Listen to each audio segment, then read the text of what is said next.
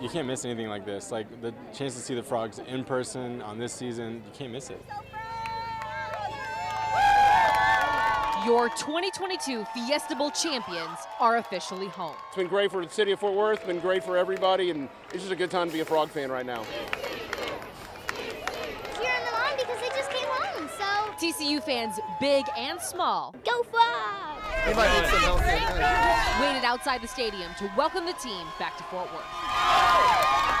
They've just been working really hard, emptying the tank. Some even snagging some autographs. I have the kicker here, and I have number 47. After Saturday's upset win in that wild CFP semifinal. Every commentator around the country picked Michigan. No one thought we could do it except the TCU faithful. Really happy because their big game in Phoenix where they won over Michigan, so. That's right, girl. Super great.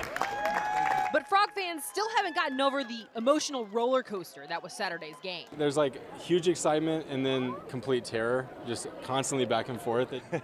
And then here we are, oh, it's a nail biter, another one. And they're ready to watch it all over again.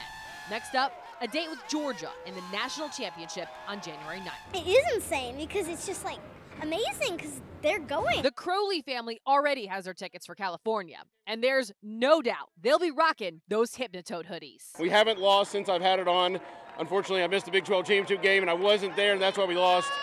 Worn it every other game, and I'll be wearing it in LA in SoFi Stadium and on next Monday. The season isn't over yet. Just one more game. That's why we love this team, because you never know what's going to happen. In Fort Worth, They're going to beat Georgia. I'm Ariel Placencia.